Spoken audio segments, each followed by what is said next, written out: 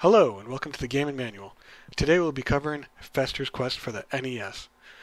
I will go over the main objective of the game, basic controls, and the different items, what they do and how to use them, as well as where to obtain them. You get 1 life, 2 hits initially when you start the game. Hopefully with this guide we will be able to help you through. I think some of them could have been handled a little bit better, such as the continuation system. Looks like a light bulb. When you pick it up, it'll increase it by 1. It's used to illuminate the darkness in the sewers. It's not used anywhere else in the game, but you kind of need it if you actually want to be able to travel the sewers and see where you're going. The vice grip is used to speed yourself back up in case you ever get hit by an enemy that slows you down. The money looks like a little red-orange dollar sign, and by picking it up, it gives you $1. You can spend these only at the hot dog stand. For $5, it restores your health to full. The key is the next item. It's used to open all the doors that you find. You'll need them to enter houses where other members of the Addams family will provide you with a weapon that you can use, or they'll be used to enter into a building where you go and fight a boss. You'll definitely need these.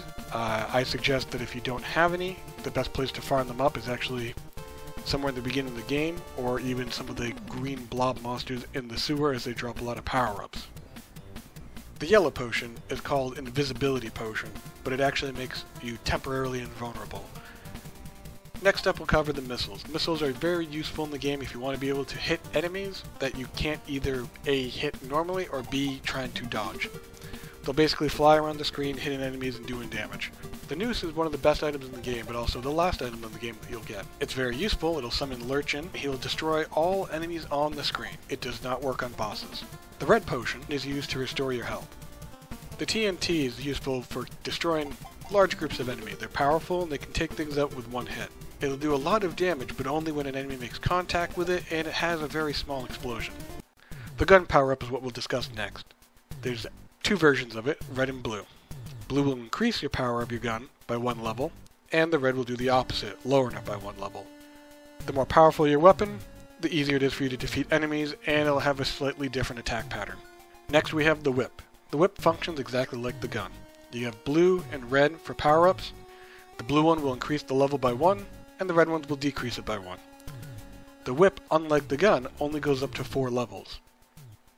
And the whip is significantly more powerful than the gun. Some examples are enemies that would typically take 3 or 4 shots from the gun can actually be hit with 1 shot from the whip.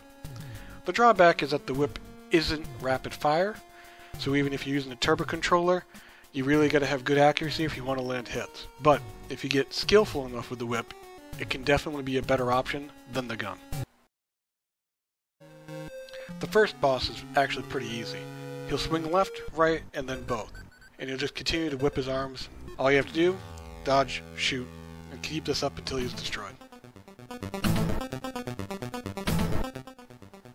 The second boss is basically a repeat of the first. Only difference is now that it has whips.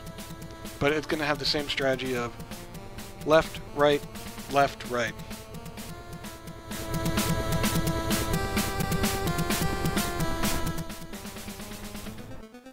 The third boss will be the first real challenge for bosses you have in this game. He's invulnerable to damage up until he attacks you. When the boss attacks, he'll fire out 3 beams of lightning. One will be straight and the other 2 will go diagonal at about 45 degrees from where he is. So the best way to handle this is to move a little bit to the left or right as he's charging up and holding the sword above him. Aim upward and start firing into him. You'll only be able to get 1 or 2 hits in before he becomes invulnerable again, and then you just have to repeat this pattern until he's done.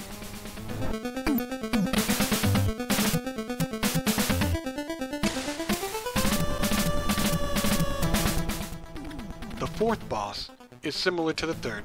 Just shoot it, move left or right, shoot, move left or right. As you can see here, it's not too difficult, but it is time consuming.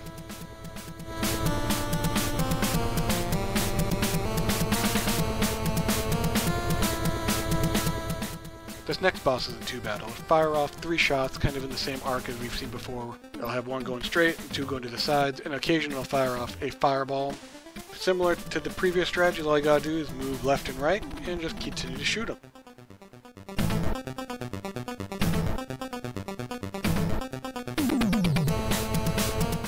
Alright, and now we're ready for the final boss. First you want to start off with your invisibility potions, the yellow one, and basically use that, stand where you are, and just shoot the boss. Continue to do that till you take out one of the turrets.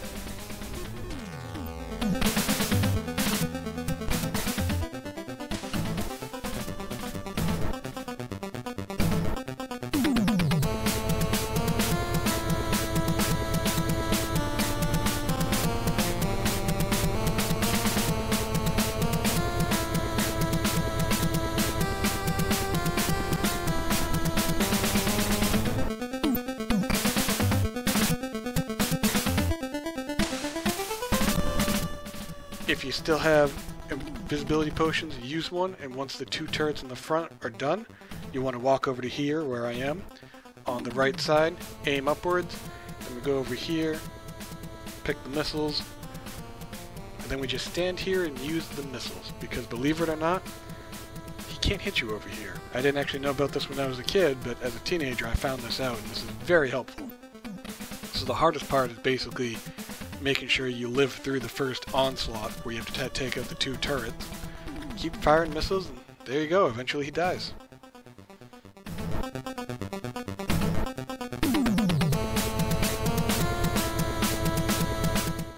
And finally, if the game is still providing too much of a challenge, you can always just kind of cheat your way through all these boss fights. All you have to do is make sure you have one extra key when you go to fight the boss. Walk over here, with the key selected, press the A button. There's some kind of invisible door. Thing will give you the invisibility potion, and then the boss dies. Wait for the explosions to be done, and you'll be teleported outside as if you had beat the boss.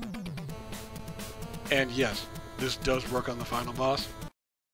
And there you have it, a complete guide to playing Fester's Quest. Hopefully this will give you a better understanding of how to play the game and how to deal with some of the design flaws.